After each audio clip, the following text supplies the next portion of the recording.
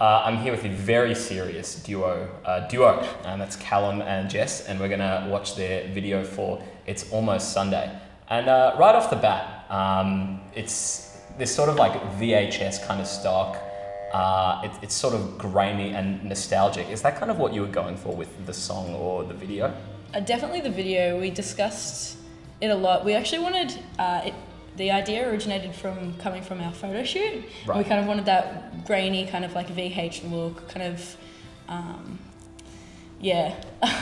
Like a retro washed out kind of vibe going on, yeah. It reflects your mental state on a Sunday because you feel washed out. You feel like a degraded piece of film. Now, whose house was this? This is Kitty. She's the one on the right that I'm looking at. Is she older than this? Sorry? Yeah, she's the bald one. She's the bald one. Her house, she's been awesome. She's been our model for a lot of shoots. Giving us her house to just have a little play around in. Mow the lawn. Or try to at least. Yeah, is this genuine failure to mow the lawn, or is that part of the magic of cinematography? Oscar-winning acting, I'd say. So, like you mentioned it before, who sort of came up with the concept? Was it you guys going to someone else, or like a director or producer? Or? Well, we worked with Jack Ralph from Poncho. He's really, really great. All their stuff is really great. He's worked with a bunch of our friends' bands as well.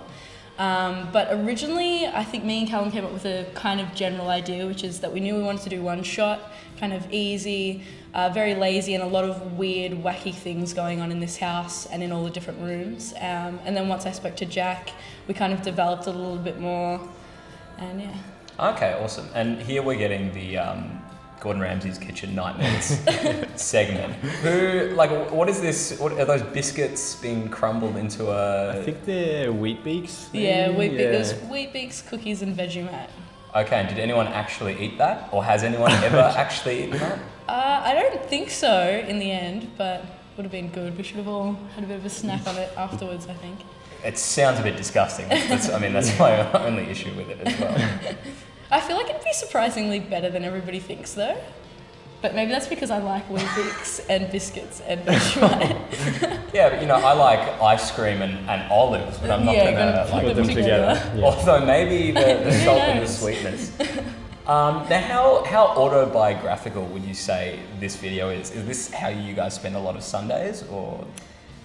I'd say surprisingly, yes. Really? Yeah. I definitely wake up in that house on a lot of Sundays, very, maybe hungover or feeling a little sorry for yourself. Exactly, very lazy. And is that sort of the spirit or what you were trying to capture with the song as well? Yeah, I think originally when I first came up with the idea for the lyric, It's Almost Sunday, was actually when I was sitting on a couch with my friends and we were just like having this like moment together, and it was, I don't know, it must have been like 11:58 on a Saturday night or something. And I just, you're always thinking about, you're always like in the moment, but Sunday's always the relaxed day. Yeah. And I feel like almost you kind of never really get to the actual Sunday, because even in Sunday sometimes I feel like I'm not like... It just happens. Yeah, I'm not in the Sunday, Yeah. You're sort of in the moment. Now it starts getting a bit trippier here after everyone just completely failed to mow the lawn. And I can sympathise with that because I actually broke 2 lawnmowers the other day.